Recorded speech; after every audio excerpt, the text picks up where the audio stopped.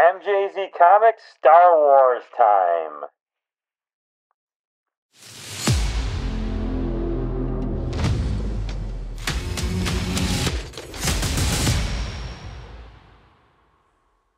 Before we get started, please give us a like, hit the subscribe button, and hit the notification bell so you don't miss any of our new videos. And stay tuned to the end of the video for the free Andor giveaway. It's time to talk a little Star Wars. And with the Andor show coming out, we thought we would focus on a few books related to the show. So the first book Matt's going to talk about is going to be Star Wars 1. We got to start somewhere, and it's a great book to start with. Yeah, so Star Wars 1 from 1977, definitely a big book. In a 9.8 grade, it's going for about $5,000, and there's about 723 copies on the census. It should be noted with this book, there is a 35-cent price variant, and that book goes for big bucks. There's only about 287 total copies of that price variant versus just under 14,000 of the regular books. And the 9.6 in the 35 price range is the highest grade.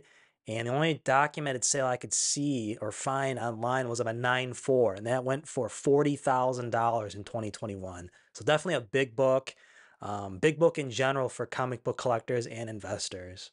Yep. Lots of first appearances in that book, including Darth Vader.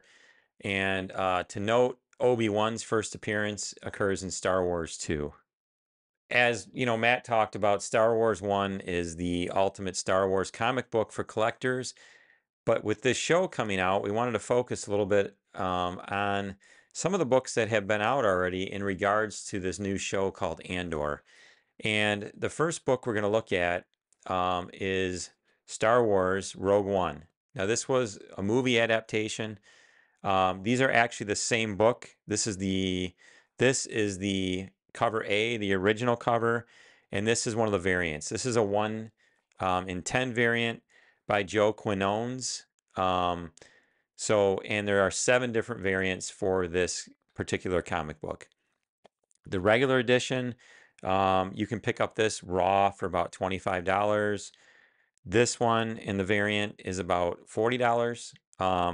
There's a Walmart edition that goes over $100, and then a few more variants related to these books. The 9.8s are around $250 to $300.